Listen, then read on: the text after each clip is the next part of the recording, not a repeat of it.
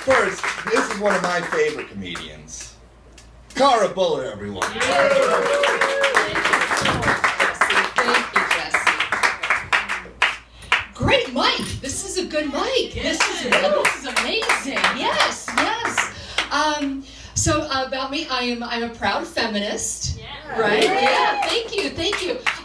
But it's, you gotta make a lot of decisions. Tough decisions like down here. How are you going to keep it, right? Right? Because I want to go all natural, right? Just as God and feminists intended, Yeah. And but I know how the guys like it. They like it all gone, right?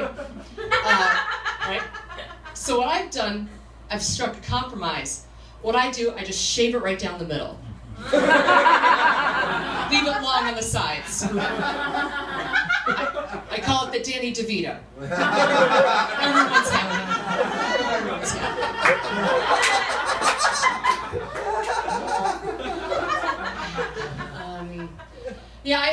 I watch a lot of comedy specials, and the male comedians are always going to these different cities and say, great city, beautiful women. You have the most beautiful women, and then everybody applauds. And I don't like that.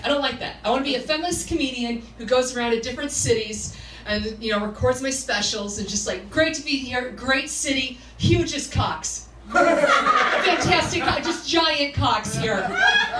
It's great, then everybody applauds. That's the world I want to live in, damn it. Okay, what else? Oh God, I had a rough childhood, of course. Kids were so mean to me. Like when I was 13, this one boy came up to me and he said, I would fuck you if I could put a bag over your head. Oh. Yeah. I was like, well, paper or plastic? Be specific. Tell me what you need. You need to tell me, Oh, so much pain under that joke, right? But you gotta get the joke out. You gotta find the punchline. Oh God.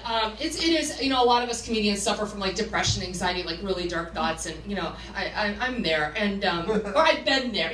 Nobody needs to worry right now. Okay. A friend of mine, a comedian friend of mine, she killed herself last year. It was devastating. I was so upset. Why didn't she call me?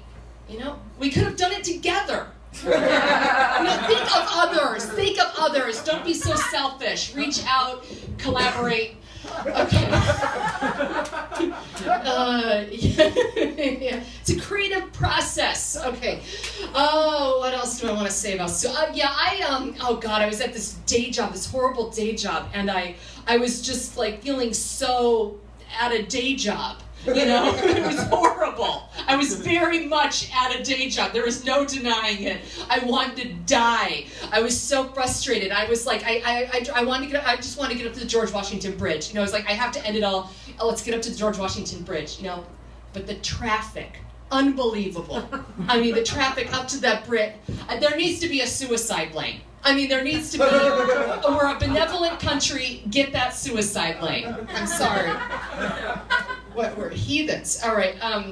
I'm from the Midwest. I have a proud father from Kansas. Thank you. And he called me recently, very upset. He had read something in the paper. They said that somebody showed up in court wearing a very Midwestern suit. And my father was like, what is this? What are they talking about, Cara? What's a Midwestern suit? And I said, Dad, well, I believe a Midwestern suit, that's a suit with a secret pocket stitched into it in which you place your unspoken racial prejudices. Yes. All right, that's probably my time. You guys have been great.